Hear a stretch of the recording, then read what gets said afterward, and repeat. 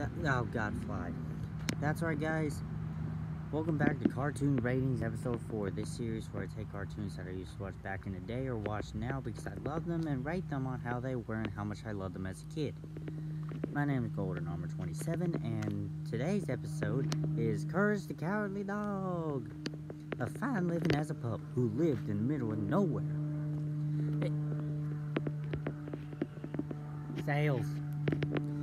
But yeah, ignore that plane. Courage the Cowardly Dog.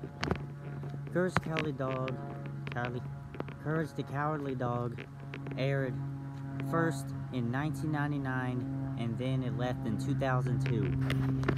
Fun fact, Courage the Cowardly Dog ended 1 year before I was born, which was 2003. There's a fact for you. But yeah, Courage the Cowardly Dog, it had a really good sense of humor, and first time I saw it, I was like, "Oh, Mom, is that dog real? Is there a pink dog that is scared to death about everything?" No, my mom said no.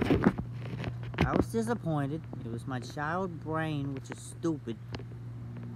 But I loved Courage the Cowardly Dog, and I know you guys probably did too. It was amazing, and I adored it as a kid. I tried to get toys of Courage the Cowardly Dog and DVDs, but I sadly never did. But I can watch them on YouTube now because reasons.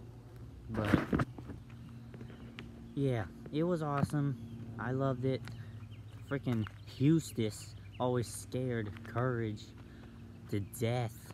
Like, booga booga booga, wah! And his doggone, the freaking green mask he would wear. Ah, like that. God, that was amazing. But like I said, a lot of these shows that I talk about, it was like last episode of Cartoon Ratings. Tough Puppy, I wish that had more episodes. Courage the Cowardly Dog, I wish that went longer and had more episodes too. But yeah, it was amazing. So Courage the Cowardly Dog, cowardly. I say cowardly without a D. Blech. Courage the Cowardly Dog. There we go. Courage the Cowardly Dog. I give the show a 7.5 out of 10. Really good. But I did this for some reason.